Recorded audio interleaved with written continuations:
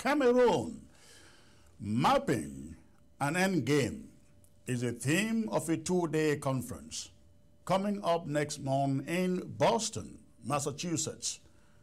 Two U.S.-based NGOs, the John Joseph Mockley Distinguished Professor of Peace and Reconciliation at the University of Massachusetts, Boston, and Pathfinders for Peace are the organizers of the high-stake conference.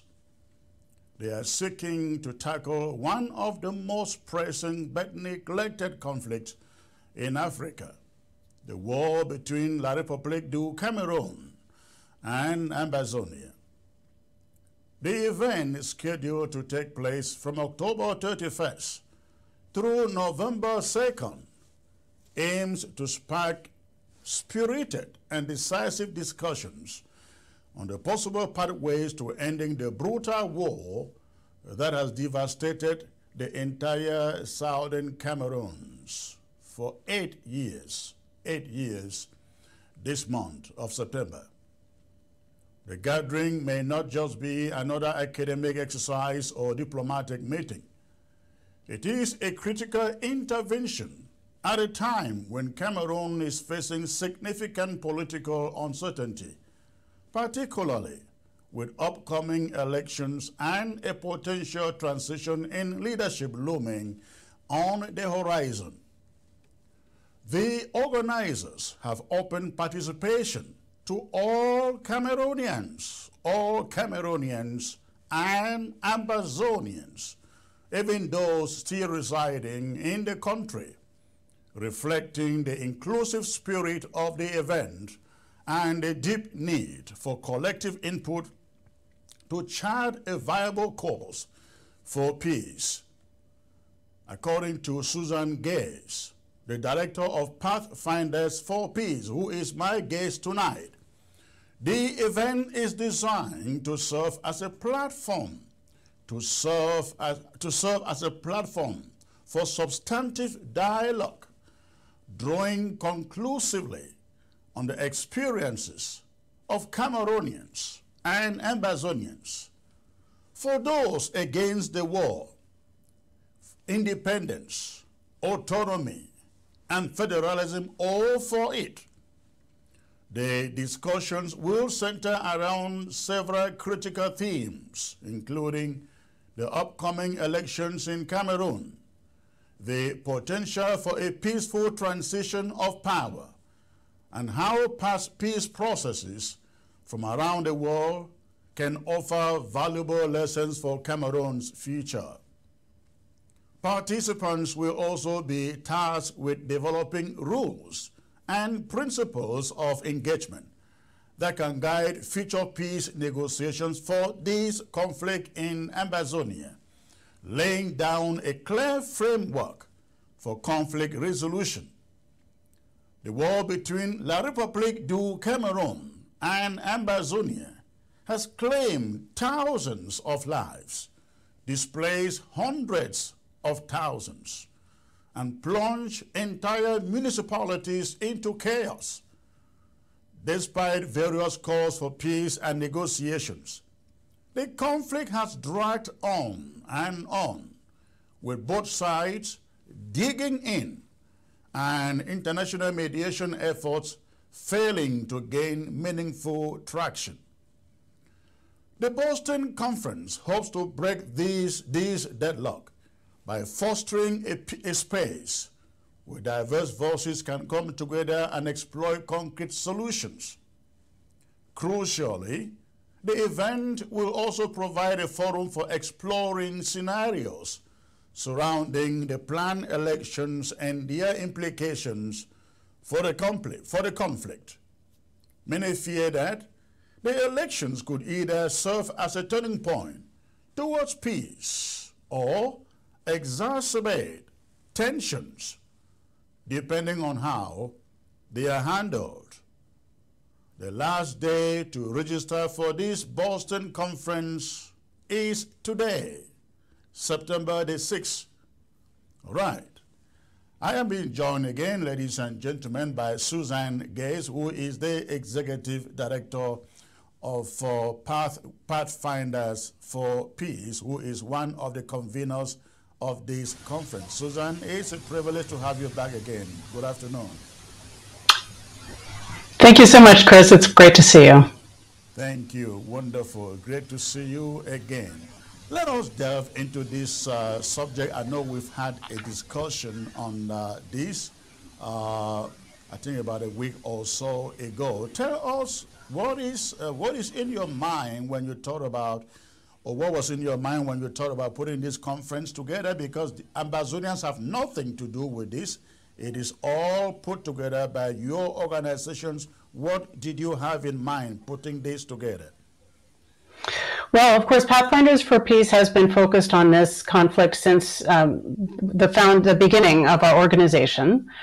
Quite honestly, what prompted this conference is we finally got some money to do something like this from the University of Massachusetts, Boston. It was a very small amount, not enough to cover all of the expenses, but enough for us to say, okay, we've got a green light, let's do this. And then in terms of determining what we wanted the event to try to accomplish, really, we've all been following the peacemaking attempts and the various meetings and conferences of different actors in this conflict. And a gap seemed to us to be that there hadn't really been an attempt to kind of do talks about talks, or the process aspects of it that would make all sides feel that this is a legitimate, valid peace process. And in addition, there has been a lot of chatter about what might happen regarding the elections, the presidential elections next year, and the impact that it could have on the Ambazonian movement and on just any sides, any actors, and any events around this conflict. So those seemed like opportunities to us. I do want to clarify a couple of things, if I may. Sure. Chris, you did an excellent overview of the conference plans, except for one small but significant detail. Sure. You said it's open to participation to all Ambazonians and Cameroonians. It's open to applications from all. We want this to be a relatively intimate dialogue. It's not a classic conference with panel discussions and speakers. It's more of a dialogue, more of a discussion. Okay. And so, plus for reasons of space and funding, we have to limit the number of participants. So it's open to applications from all from Cameroon and from Ambazonia. Now, that is interesting when you define it as a dialogue. Who is dialoguing between who when you have Cameroonians and Ambazonians in the same room? What do you expect from both of them? That's it. We're actually intentionally selecting that for a range of views, all the way from those who support an independent Ambazonia through to those who support essentially the track that the government is on resulting from the national dialogue. So, the existing decentralization and special status. And then we're trying to get also gradations in between. So people who support federalism, we're getting some applicants who say, I support a peaceful resolution, not choosing one of the standard positions.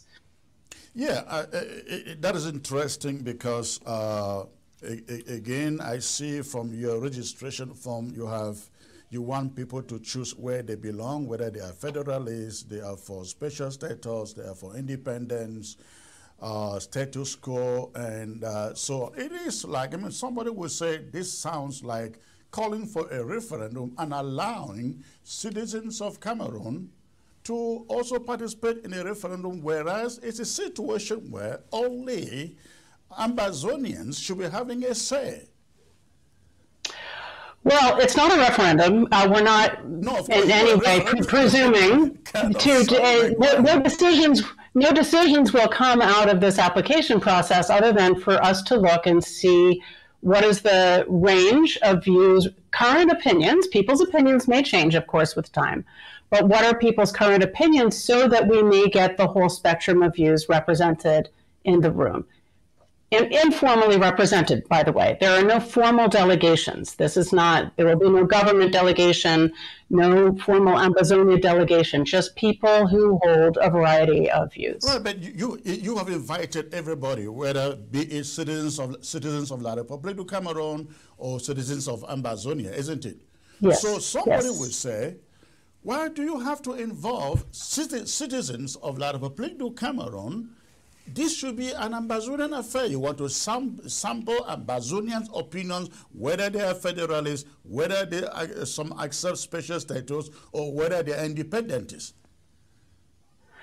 So, if this conflict is ever to be resolved, at some point in time, those who support an independent Ambazonia will have to sit down with representatives of the government, of LRC, as you call it, La République du Cameroun. Correct, yes. Yes. And so what we're hoping is that if anything comes out of this meeting, this dialogue, if there are any points of agreement, and if participants feel comfortable bringing that forward, that they might promote whatever is agreed to more formal leaders, including, hopefully, leaders of the government of Cameroon. This is in the tradition of track 2 diplomacy, you see, where it's not formal diplomacy, it is not an official negotiation, it's an informal dialogue, but with the hope that what comes out of it might be promoted to formal decision makers and to inspire, in this case, getting to the table for some kind of peace process that all will view as legitimate. Because where I am driving to at here is, it is difficult to bring Francophones or citizens of La République into a meeting with Ambazonians. Of course, you know what they believe. They will never agree that Ambazonia should go anywhere.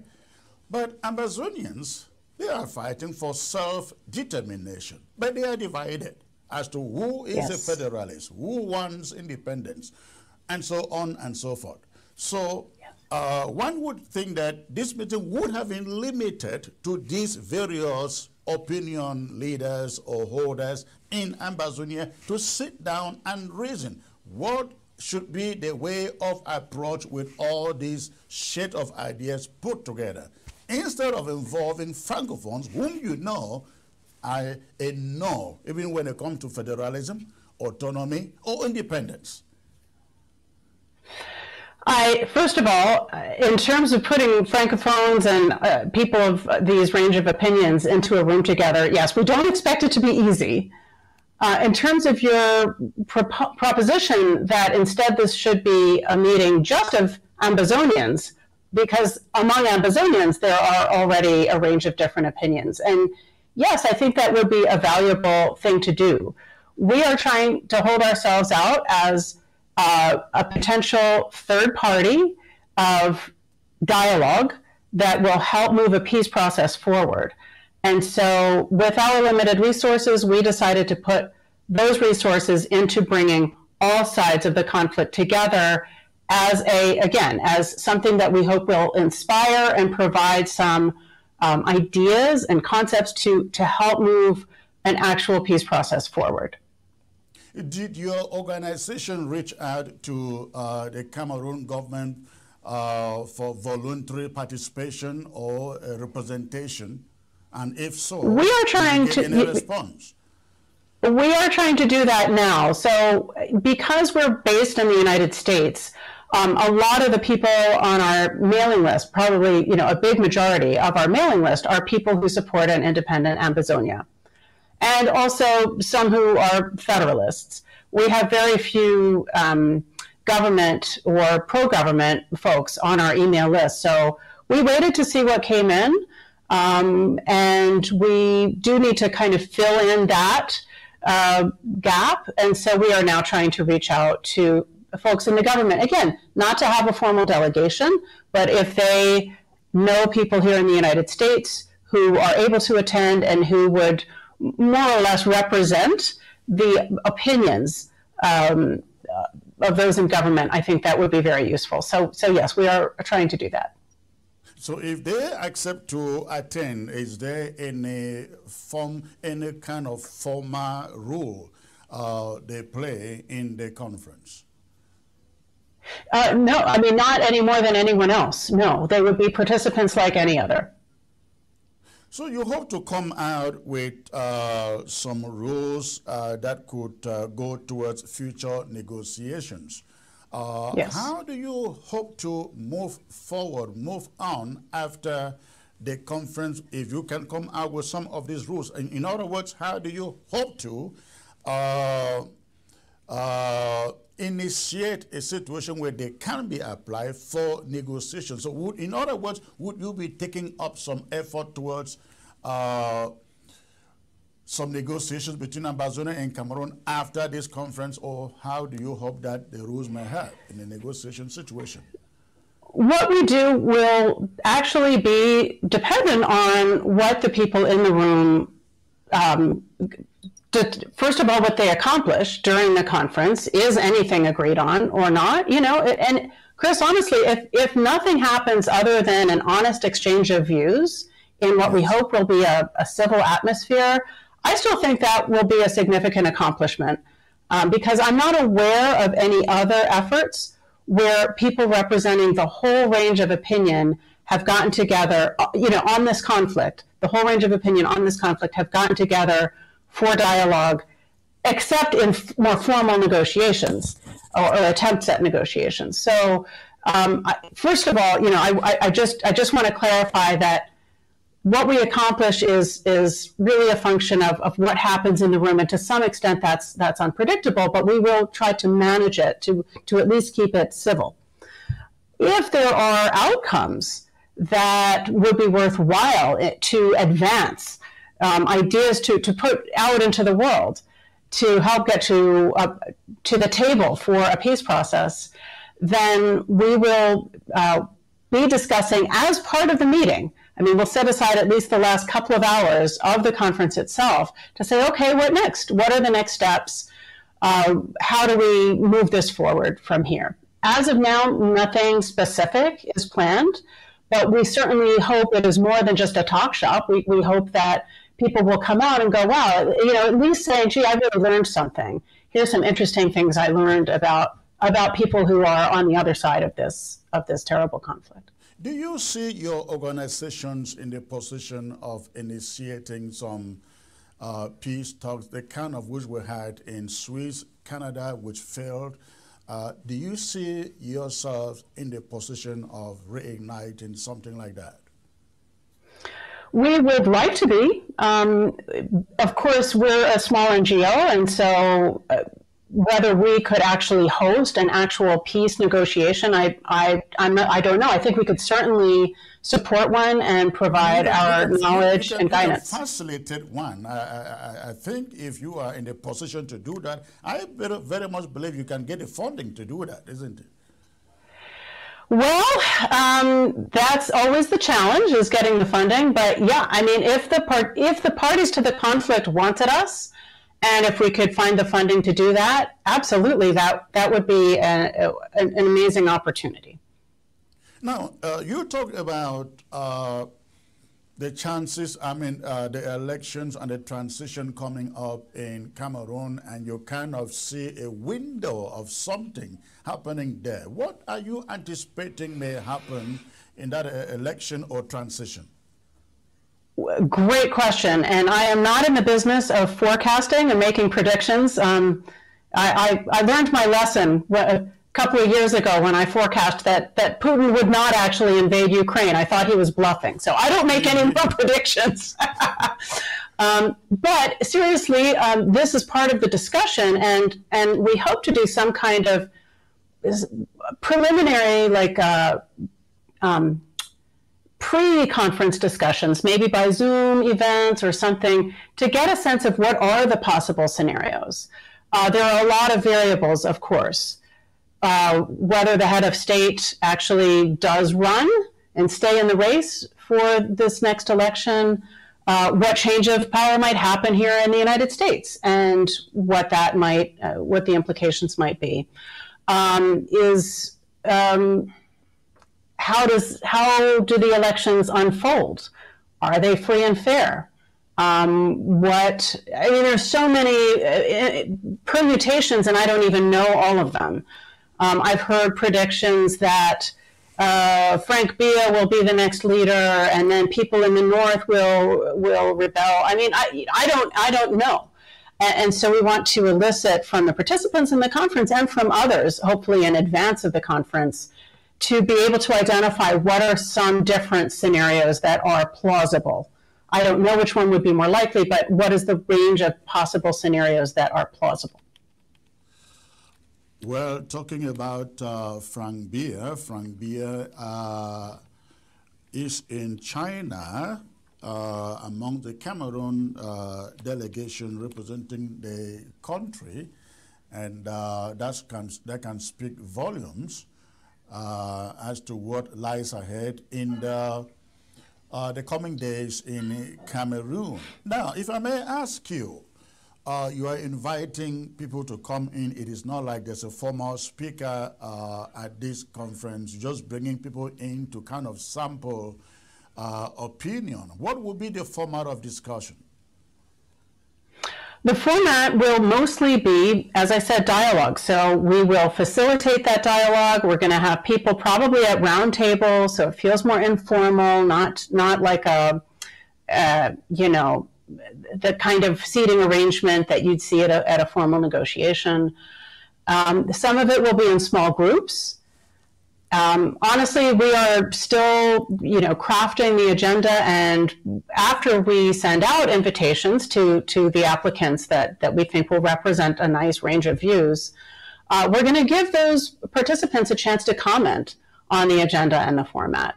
But essentially, we see ourselves as facilitators, and we're trying to stimulate a civil but honest and open dialogue. We hope that people will come ready not only to express their views and speak from the heart, but also to open their minds a little bit and be willing to listen to others with whom they vehemently disagree. So, I know you are profiling participants based on their stance on whether federation or independence or autonomy. So if you have, I guess, say, 10 people seated in there, and 5 say, well, I think Ambazonia should go away with some autonomy. And the other 5 say, well, Ambazonia should go with independence. How do you work with that kind of position, middle-of-the-road position? Let me answer that in 2 ways. First of all, the topic that we've set out, and again, things may go a different direction, but as we have set out the objectives and topics, it's not even to try to reach agreement on what's the future of this piece of the world. It's to try to discuss what would a peace process look like, what would be the rules of engagement, what would what might be some principles of how these different sides engage in a peace process. So I don't have any expectation that out of a group of 10 people, we're going to bring consensus on what should be the ultimate solution to this conflict. At this stage, we're just looking at what's the solution to the differences of opinion on how to talk to each other. So you have on the one side, for example, some in the Ambazonia movement really want a strong foreign big name mediator. Some in the government, I think, seem to not want any outside intervention at all. They have their process that came from the national dialogue and feel that they can handle this themselves. So those are opposing views just on the process. And so if we could manage to start to bridge those kinds of things, that would be a massive accomplishment. So no, I don't have any expectation that we'll even get that far into like what should actually be the future of the territory in question here. Yeah, because I asked the question because I am really trying to figure out what you want to come out with from that conference to then lead your going forward as to the next step you would want to take with the outcome of it. I would like you to paint that picture of exactly what you would like to see be the outcome and how you then move to the next level out of that conference. First of all, again, Chris, to some extent it'll be dictated by the participants. Okay. And as long as the conversation is civil and people are following the agreed upon ground rules, if it goes towards that question that you posed of what is actually the solution to the conflict as a whole, okay. But what we were picturing was something much less high stress, I think, which is talking about how a peace process would take place.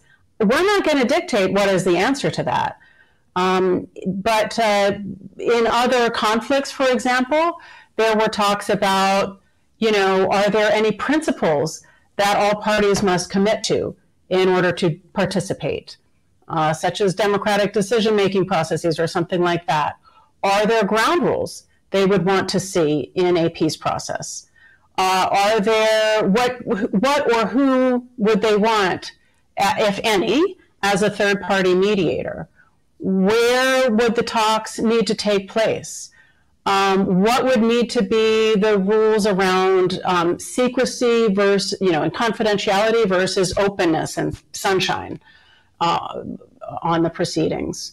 There are so many topics like that would, I think, if people could also, during this conference or at some future point, reach agreement on those kinds of things, then it begins to build a little bit of trust, and it enables people to enter into a peace process with more confidence, feeling a little more relaxed, a little more hopeful, and it lays the groundwork for the conversation to later shift into the big substantive topics, such as what is the ultimate solution to the conflict, and other really difficult topics. Yeah, I think that answers the specifics that I was looking for. But talking about that, in a situation where you do not have Ambazonian stakeholders or leaders seated on the table, I know they are invited, everybody is invited to come. I will be there, definitely. If that is assuming I pass your application standard, so I will be there. But where the stakeholders are not there, for example, if somebody should say to me, Chris, I'd like you to meet, Cameroon is ready to sit down to meet with you guys, and the venue will be Paris. We agree. The venue will be Paris, you said? Yes. Okay. The venue will be Paris. As agreed in this meeting, I'm just making a point here.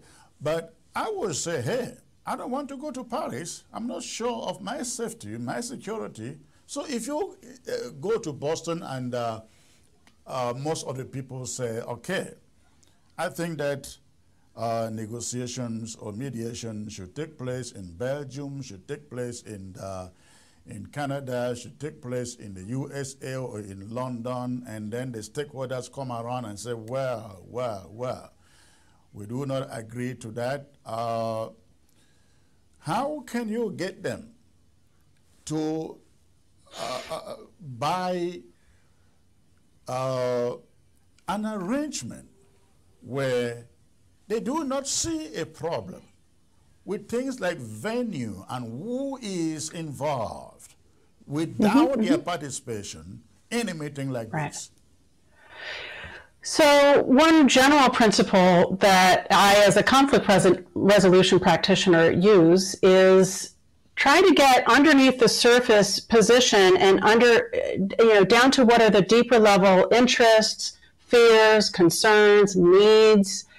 So, for example, if somebody proposed, well, I think a peace process should take place in Paris, and somebody else might say, hell no, that is absolutely unacceptable.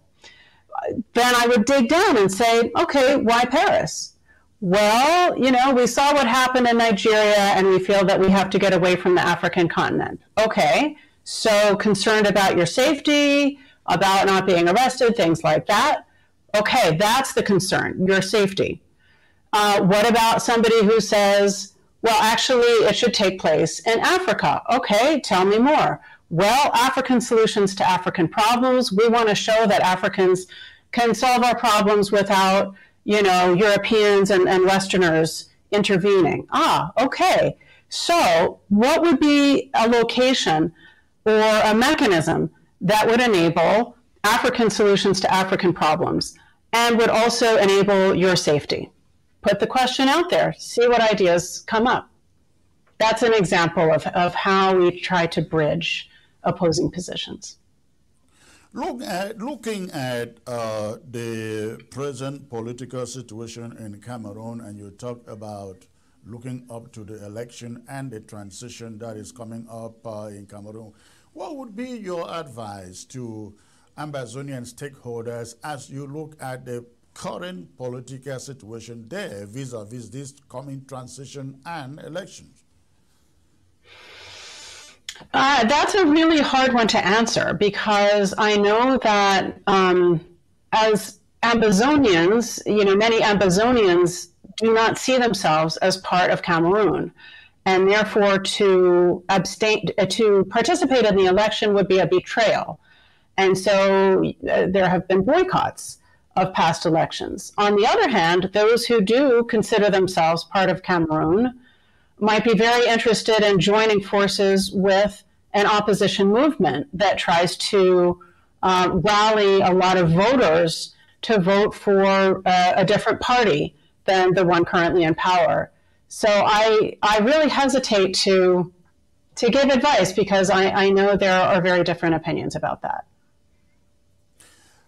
I was actually trying to know what is on your mind as concerns the form of state that take place in Cameroon after the elections or the transition. Do you see a new government or a new leader in Cameroon calling for genuine dialogue, genuine negotiation, or you see the possibility of another crisis breaking up within that same country? We have heard stories of the Hausas, the Fulanese in northern Cameroon, saying this is their moment to take over power, it is their time.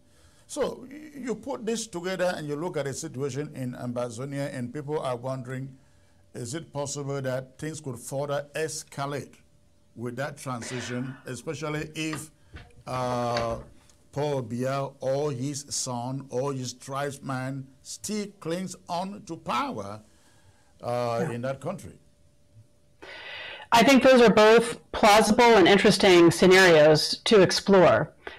I don't know which is more likely. I do know that in other conflicts, when there has been a change in leadership, that is often when, I mean, not always, but many breakthroughs or kind of new sudden movement in peacemaking, that often comes after a change in leadership. So, for example, for many years, the United Kingdom had been adamantly against any negotiation with the Irish Republican Army or its offshoots in Northern Ireland, just saying, oh, well, they're terrorists, we don't negotiate with terrorists. Well, after Tony Blair came into power, he took a little bit of a different stance. And by the way, there were lots of unofficial track 2 efforts that preceded that helped to alter attitudes a little bit. But it was that change in power that kind of enabled a sort of dramatic change of strategy. In the Philippines, part of what I studied in my doctoral research was around the year 2000, there was a president who declared all-out war on the Moros, the people concentrated in the south of the country who wanted independence. And then a new president came in and she said, you know, I'm breaking with my predecessor, I am declaring all-out peace. and she really engaged anew in a peace process. So those are a couple of examples of how a change in leadership can enable a break in an impasse and getting to the peace table. But things can change with existing leaders. There are examples of that too. And as you suggested, Chris, things could also get worse. I mean, there could be other conflicts that break out over presidential succession in Cameroon that don't directly have anything to do with Ambazonia, but will still impact it ultimately. You paid a visit to Cameroon when this conflict escalated. I don't know whether you are still in touch with the leadership in Yaoundé, and if so, what are you hearing from them as far as resolving the conflict is concerned? You know, it's difficult because people in their official capacities may not always share their deepest, truest feelings. They have to do what they're paid to do, right? They have to say what they're paid to say. I still think, I still detected some openness to peacemaking in my last visit there from some officials. In particular, we spoke to a couple people who were pretty high up in this, what I call the security sector, so military, gendarme, et cetera, who feel like, there's only so much we can do militarily. So I think that people are hoping for some kind of political engagement or peacemaking. But I think officially the stance is still, we can manage this ourselves as a kind of, I'm not quoting anybody, but my sense of kind of the official stance is, we have a peace process. It's called the National Dialogue. We're implementing it. We're continuing with this special status concept. So that's the peace process. I think that's the official stance. Mm-hmm. But again, what people really feel in their hearts, I think there's maybe more of a variety. You have surely heard of calls for a referendum for the conflict. I don't know. I'd like to know your opinion of a referendum that brings an end to the conflict.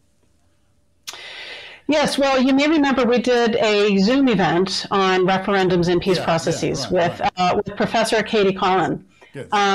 So potentially very interesting idea. The key thing is that a referendum on its own won't bring about an end to the conflict. So what more often happens is that there's a peace process, a negotiation, a signed agreement, and in that agreement, it may say, this is what happened in Sudan before South Sudan's independence. The peace agreement may say, we're prepared to agree to independence if a referendum shows that a majority of the population want that, and that is what happened in South Sudan. That's still, that's one of many possible ways things could go.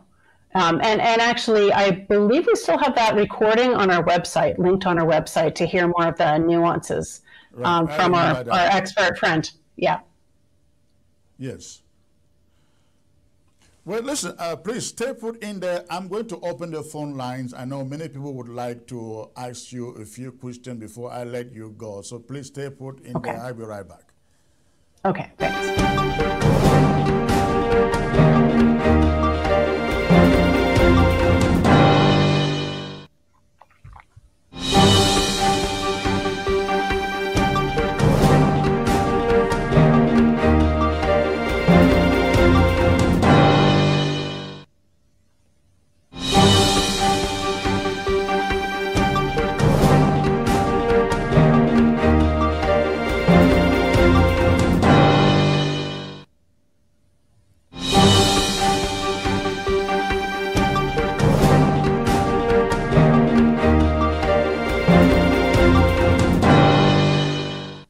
ABS can help you reach your target audience like never before. Advertising on ABS, you'll benefit from our extensive reach and dedicated viewership. We offer special advertising packages during primetime slots and popular shows. You'll also be featured on our social media platforms, reaching an even wider audience. Don't miss out on this opportunity. Take your business to the next level. Contact our advertising team at absafricatv@gmail.com. All right. Susan, before I open the phone lines, I understand this conference is taking place for 3 days, October 31, and then November to November 2nd. That is 3 good days. That's a lot of time and a lot of expenses for those who are traveling there. They have to pay hotels, pay transportation, buy food and stuff. Is it possible for you to break down what you hope to do each of these days? Short answer is not yet. We haven't written out the full agenda. The first day we probably will start a little later, so it might be more like 2.5 days to allow people who are more local to drive in, things like that, find the space. Of course, the beginning of any such meeting of people from opposing sides on anything has to be some introductions, agreement on ground rules, giving people a chance to say a little something. We don't want long speeches, but at least to express themselves a bit on why they decided to apply, why they want to attend, what they hope to get out of it. And then we will start with the topic of scenario planning. Again, hopefully with some preparation work done in advance so we can lay out what we think people see as the kind of key scenarios to discuss. And then we'll move on from there.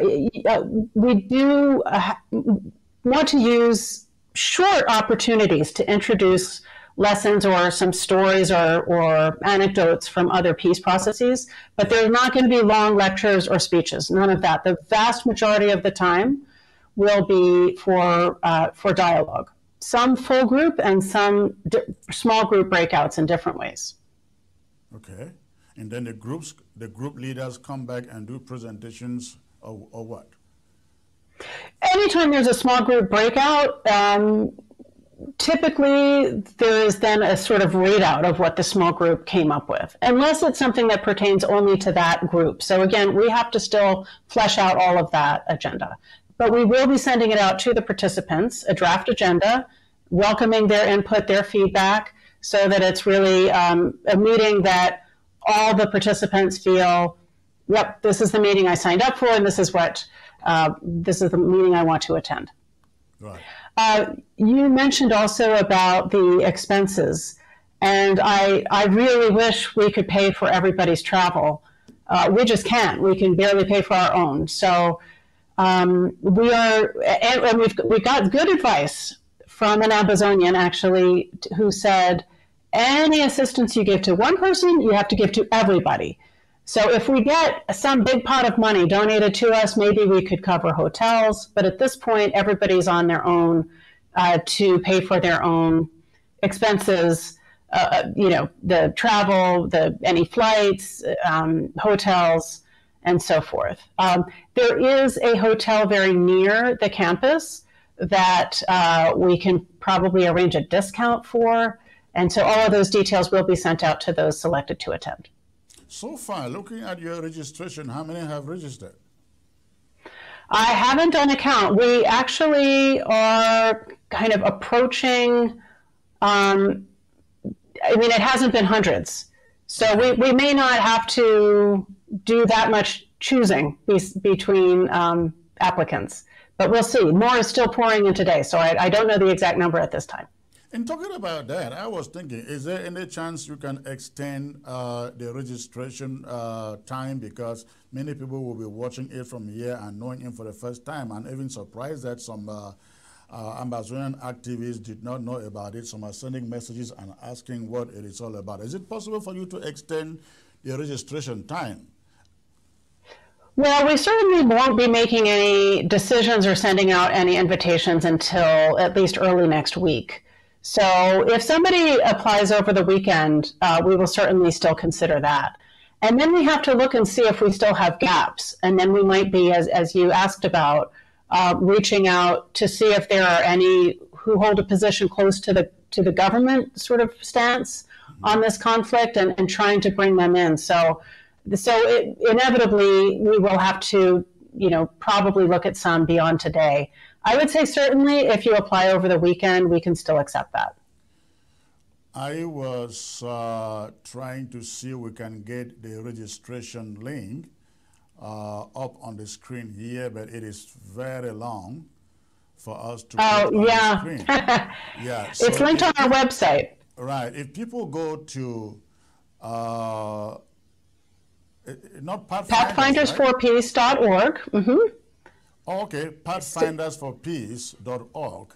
Yeah. Yes, and the 4 is the number 4, pathfindersforpeace.org. Right. Click on events, and it's right at the top there. Okay. Now, I will say we had a little glitch earlier today with the university made a mistake and prematurely closed off the application form. I contacted them and they fixed it right away, but for some reason, some people still are having trouble with it and some people not. So if they're having any trouble, they can contact us through the website. All right. Okay. All right. You have the phone number right there on your screen. You want to call, ask Suzanne a question or make a contribution, please go ahead and do that before I let her go. Make sure before you call, shut down or turn down the volume of your TV set and focus on your phone. The phone number is right there. Suzanne, do you hope to visit Cameroon anytime soon again? I hope so. At this point, I know I keep sounding this theme, but funding. Early on in our formation as an NGO, we had a grant from the Open Society Initiative for West Africa. Yeah. And that funded my trips to Cameroon. And that money is now gone. That organization now does not exist as such. It was absorbed into Open Society Africa.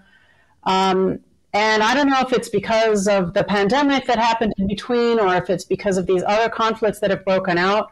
We're having a very hard time getting funds. So we are basically running on individual donations at this point. So I would welcome donations from any of your listeners. Mm-hmm. There's a easy way to do that through the website. So we just need more funding, and then I would be delighted. I'm eager to go again, and hopefully to get to, Buya, Bamenda, some of these areas, as you call them, ground zero, and not just staying in Yaoundé. You have been speaking to different Ambazonian stakeholders, leaders, and trying to sample their opinion on the way forward. And as many times as leaders, people like you have spoken to Ambazonian leaders, they're always talking about the need for unity, for collaboration. Are you getting any message to the effect that the people you talk to, they are ready and willing to come together, start talking and working as a team? The short answer is yes. I think Ambazonians recognize the need to come together and work as a team. And my understanding is that in the Canadian initiative, there was an Ambazonia delegation that worked pretty well. So yes, I hear a lot of acknowledgement of we have to be unified, we have to work together, but then it's when you get down to the specifics of, well, I'm the legitimate leader and that other person is not a legitimate leader, and all of that sort of thing.